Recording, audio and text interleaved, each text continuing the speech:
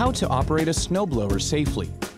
Save your back and get some help by using a snowblower this winter, but make sure to follow safe practices when clearing your driveway.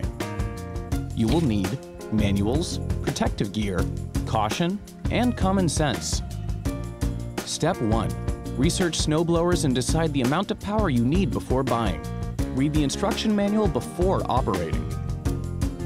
Step 2. Wear protective clothing, gloves, and goggles in case an object flies in your direction. Step 3.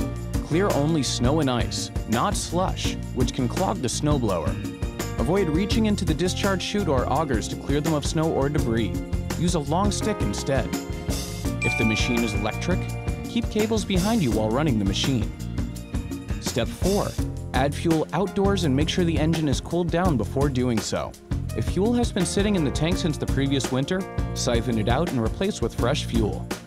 Step 5. Aim the discharge chute away from motorists and pedestrians. Mark low shrubs and other obstacles with bright flags or paper before starting. Practice turning off the machine quickly. If areas with gravel or loose rocks are unavoidable, set blades to clear about an inch above the surface. Step 6. Disconnect the spark plugs when making any mechanical repairs or checks, even when clearing the blower. Step 7. Use dead man controls that disengage or stop the machine when the lever is released.